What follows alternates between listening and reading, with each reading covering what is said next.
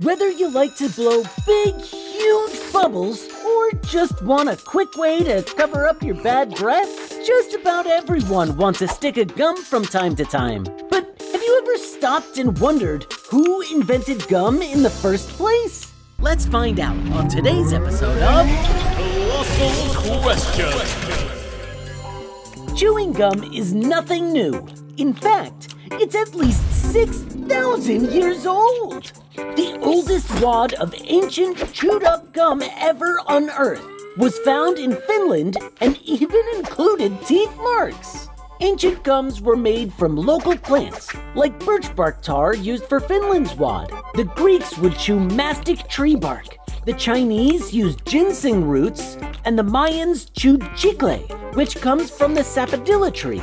Cocoa leaves, nuts, and even blubber have all been used as forms of chewing gum in the past too. But the modern gum we know and love today really traces its roots to the US. The First Nations people living in North America chewed their own form of gum made from the sap of spruce trees. And before long, European settlers across New England began chewing on the stuff too.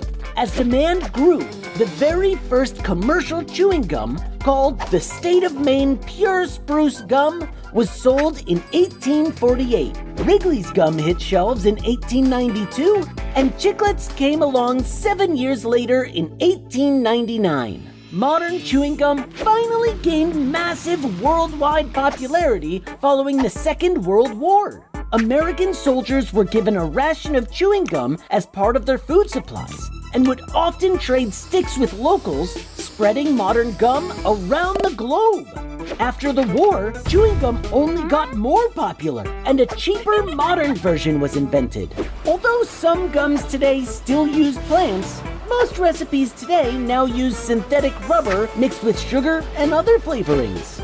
And believe it or not, it can actually be healthy for you to occasionally chew some gum.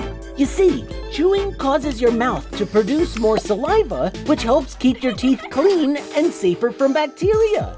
So next time you're blowing bubbles in the back of class and the teacher tells you to throw it away, just say it's all a part of your dental hygiene. See how that goes.